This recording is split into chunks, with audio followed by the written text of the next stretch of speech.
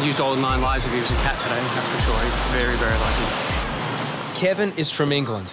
The pins and needles in his arms are a possible sign of spinal injury. 2 swimmers come to the tower. And he's pulled his shoulder and Dislocated? Yeah, right. Where is he? He's in the flat rock. He's right out amongst the rocks, is he? Yeah. Dislocated shoulder at Flat Rock, so the boys are going to venture onto the road and hoon up there. This rescue is in one of the most difficult locations. Sean took his chances on Flat Rock, but turned his back on the ocean. He wasn't really looking, his wave came over him, then he was just on the ground, like, whoa. Much pain. 8 out of 10. If we give you pain relief, we'd have to call an ambulance. The green whistle offers powerful relief. So we can't release you after we give you this. But if 19-year-old Sean takes it, he must go to hospital. I'd recommend calling an ambulance, though. So you want this? Yes. If I get the pain relief, but and I try and pull it back, no? Oh, I wouldn't try and pull it back, no. You're just going to do more damage. Yeah, we'll have an ambulance out here. We've got a male with a dislocated left shoulder. I'm calling from the lifeguard tower, but the lifeguards are out on Flat Rock. There's a bad dislocation. I'll just chuck this in your mouth. Nice deep breaths. Sean's learnt a painful lesson, but his friends haven't. They take their chances on Flat Rock, while Sean waits for paramedics. Keep holding that. You hold it. You use the other arm, preferably this one. And then when we start getting a decent effect, we'll take you up to the car. Managing a stretcher up the cliff is near impossible. Sean must walk.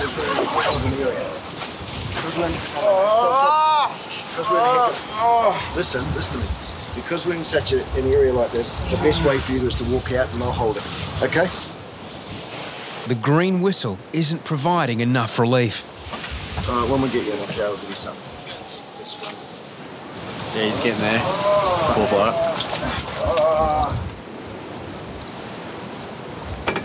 I don't know what the attraction is. Seriously, it's like they jump off and get washed back up and get cut up and dislocate your arm, and it's not like you're surfing and pulling a barrel or anything, but I don't know, the kids seem to love it. Harry's on the jet ski, come in. Go ahead. Got a severe head gash at the boat ramp. A boy has slipped on the notorious Flat Rock. The quickest way to get him to medical assistance is by jet ski.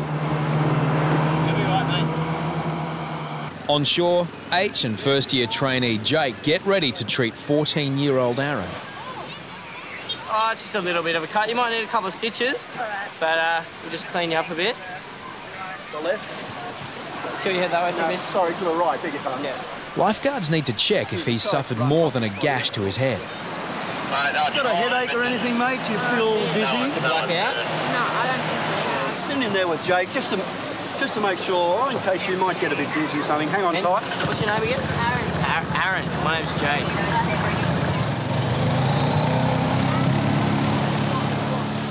Up in the tower, Deano notices something else isn't quite right. What happened to your snarls?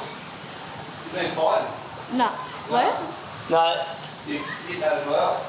Yeah. Nose looks broken for sure. Yeah. Yeah. Oh, yeah, I didn't see that. Oh. Did you hit your nose as well? Yeah. Were you fighting? No, I fell over. Does it hurt? Not really. Do you want to go to the hospital, dude? Mum and Dad get the news. Rather sorry. I broke my nose and I need stitches. I fell over a rock and I broke my nose and got stitches. Okay, bye. Come and pick you up. Yeah. Feel sick? Dizzy? Sit down, mate. Come, we'll sit on the bed. It might be. Put that on your, put that on your snozzer. I'm about to dive into the water and then slip on the rock. Did you hit your head? Yeah. Broke my nose. Aaron's mate Zach makes it to the tower after scrambling around the rocks. They've been best buddies since kindy. I got me worried. Got my heart pumping as usual. I almost hurt myself. he always hits his toes or like hits his head or something, which is really annoying for me because I get scared if he's like gonna knock himself out or something. And today he hit his head. Finally happened. There's a tinny coming in just off North Bondi. It's got a person that's fallen off the rocks. They've picked him up. Lifeguards treat him at the Bondi boat ramp. He's just fallen off the back of the rocks out near Bambuffa, and I think some of these fishermen came around and picked him up and brought him up to here. They were fishing on the cliffs. He slipped in, bounced down the cliffs, and I saw his head bobbing against the cliffs too. He was dead. He was finished. He's got pins and needles in his hands.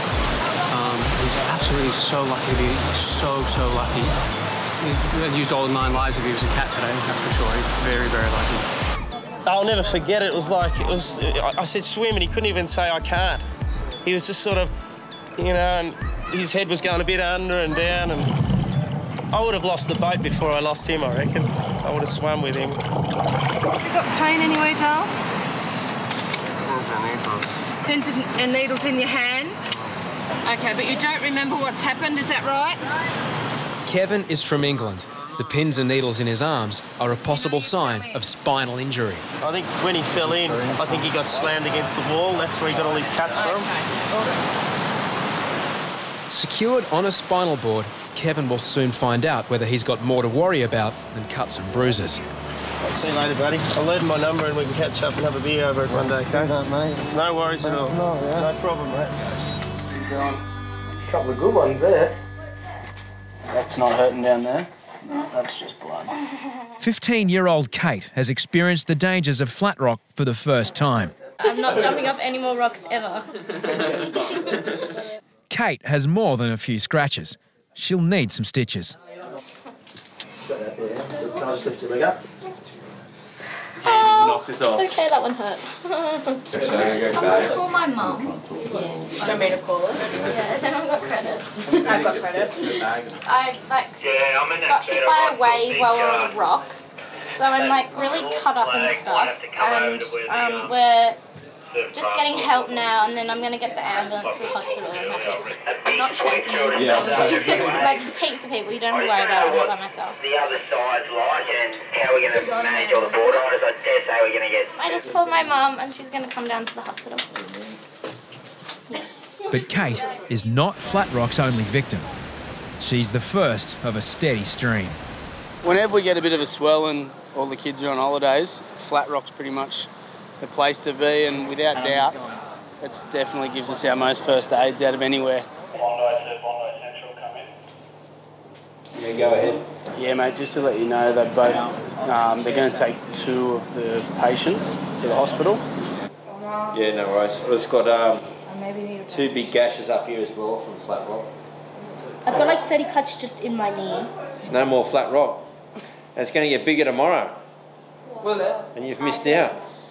10 victims and 20 worried parents. Flat Rock lives up to its reputation. Are we going to be on Bondi Rescue? It's like follow the leader, isn't it? Like we did it when we were kids. I pretty much watched him do it, so I started doing it when I was a kid.